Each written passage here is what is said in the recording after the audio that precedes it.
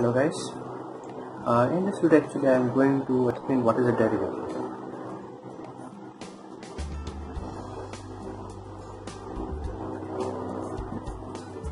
Okay, and to understand this, let us take a simple practical problem.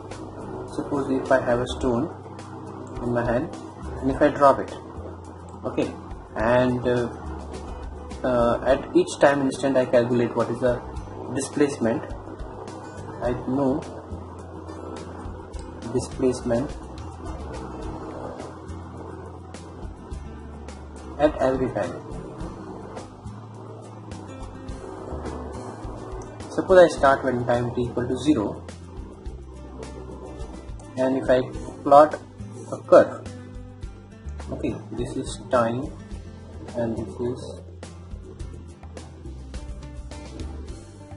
displacement. So I'll get a curve like this. Okay, displacement is positive in downward direction or upward direction. Okay, I'll get a curve like this. Now, in this case, I want to know. Let us say I want to know what is the velocity at this time when the pebble or stone has traveled at a distance of this much, and at time t equal to small t1. Okay. Now, I want to calculate velocity. Basically, we know velocity is equal to distance by time. This is basically velocity. Okay. Now, which distance I should take and what time I should take. So what I will do is, I'll just take. Suppose I want to calculate velocity at point A. This is a point A, and suppose at that time was t1. So what I will do is, I will take another curve time t2. Okay, it corresponds to time t2, and I move on that curve. What is the equation? What is the displacement? And I draw a line. Okay, so the slope of a line. What is slope? Slope is delta y by delta x. Okay, so what I get is this delta y is delta displacement delta s, and suppose the time between t1 and t2 was delta t. It is delta t. So this is a slope.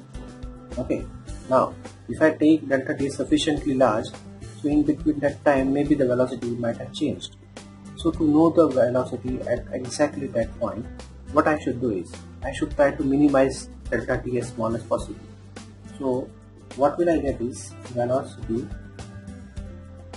at point A is equal to delta s by delta t, provided to get exact velocity, to get a more precise velocity, delta t should almost tend to 0. Okay, so basically what I will get is velocity at A is equal to limit delta t tends to 0, that is limit delta t tends to 0 of delta s by delta t is equal to that is what we say is, that is ts by dt. This is a formula of velocity, and actually this is a time derivative of s. S is a displacement. Now graphically what we understand is, if I reduce delta t to 0, if I bring this point t2 close and close to t1 such that time between t1 and t2 is 0, what I will get is this slope of this curve, and that curve is tangent. If you don't know what is the tangent, please see my other video. Okay, so this value is tangent.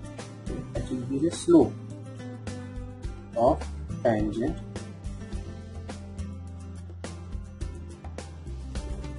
to curve of s versus t at point A. This is velocity at this is a graphical meaning or physical meaning of a derivative. Derivative is the slope of a tangent, and this is how actually we can explain it and using a real life problem. Okay, so a derivative is the slope of a tangent. That's all. Okay, so this is the clear definition, or this is a simplified definition of a derivative. Okay, and thanks for watching this video.